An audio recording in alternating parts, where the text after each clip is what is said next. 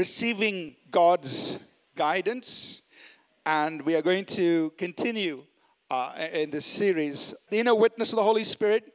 John chapter 16. We'll look at a few verses of scripture.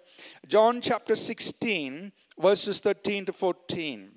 Jesus said this, "However, when he, the Spirit of truth, has come, he will guide you into all truth.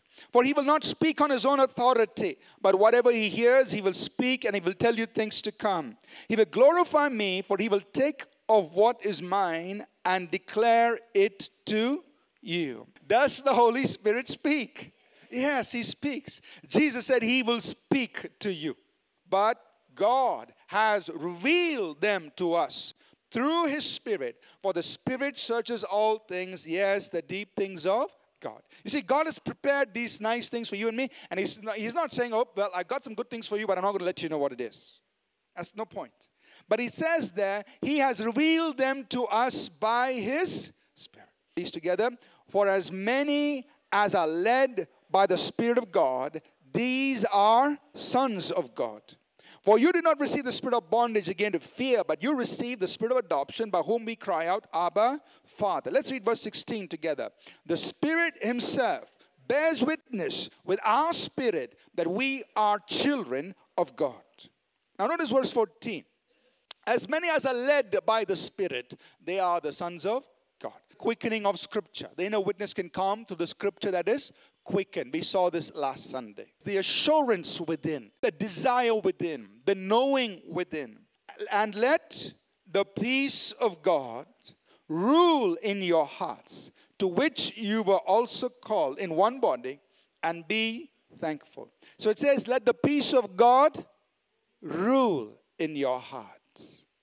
That word rule simply means, in the Greek, it means to be an umpire. It's the desire within. Psalm 37 verse 4 says, "Delight yourself in the Lord, and he will give you the desires of your heart." That word "give" in the Hebrew is very interesting because it is a very broad word. And one part of that word, meaning of that word "give," means he will put, he will form, or he will create in you. He will put it in you. So you delight yourself in the Lord, and he will put those desires in your heart. The knowing within. So many of us think Moses received the call when he saw the burning bush. That's not true. 40 years before the burning bush, Moses understood the call of God. How did he understand the call of God? It says very plainly, it came into his heart. It just came into his heart. The prompting is a little stronger than the knowing. The knowing comes as an understanding. You know in your spirit, it comes into your heart that this is what you're supposed to do. The prompting is a little bit more forceful. The nudge is a little stronger. In the stirring of the Holy Spirit, you feel really moved about something. Paul, in Acts 17, verse 16, it says, "Now when Paul waited for them at Athens, his spirit was provoked." The King James uses the word "stirred" within him when he saw that the city was given over to idols. So here's another way the inner witness comes. It comes through a stirring inside of us. The foreknowledge within. The Holy Spirit will show us things to come. He will show us things ahead of time. He knows the end from the beginning. He knows what is going to happen in your life 5 years from now, 10 years from now, 20 years from now. He knows it. And he can show it to you. He can reveal that to you. The issue is, are you and I willing to sit down and listen to him? The warning within him. I'll just give one verse here in Acts 20, verses 22 to 23.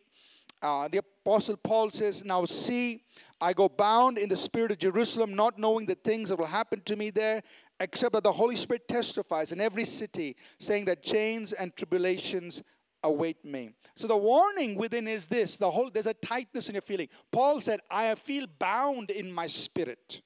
But the Holy Spirit is telling me there is danger in Jerusalem. So there's a warning in your spirit. So pay attention to it. If there's something uneasy, it's the warning. The Apostle Paul said, "I feel bound in my spirit. I feel tight in my spirit." But that is the warning. of the Holy Spirit saying, be careful, don't step into it, don't go into it, and so on. So the challenge to you and me is this: to train our spirit to be sensitive to the Holy. Train your spirit. How do we train ourselves? Simple things. Spend time with God in worship, in the Word, in prayer. Maintain constant communion with the Lord throughout the day. Pray a lot in tongues. Learn to be still, be calm, because we need to be calm to be able to hear what the Holy Spirit is saying. Spend time with others who are also sensitive to the Spirit of God.